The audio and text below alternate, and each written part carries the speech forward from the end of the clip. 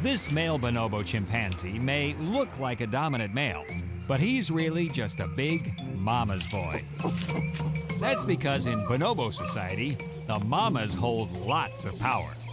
It's shared between males and females. This alpha female is one of the group's leaders. Don't believe it? Watch how she snaps the sapling, then struts her stuff in a way that would make any dominant male chimpanzee proud. The message is clear.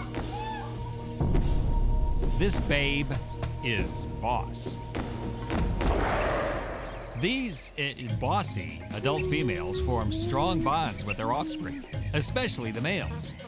All babies are intimately cared for through the first 5 years. But eventually, young female bonobos must leave the troop and find another troop to accept them. The sons stay behind, and the ones with the most powerful mothers become the most privileged males.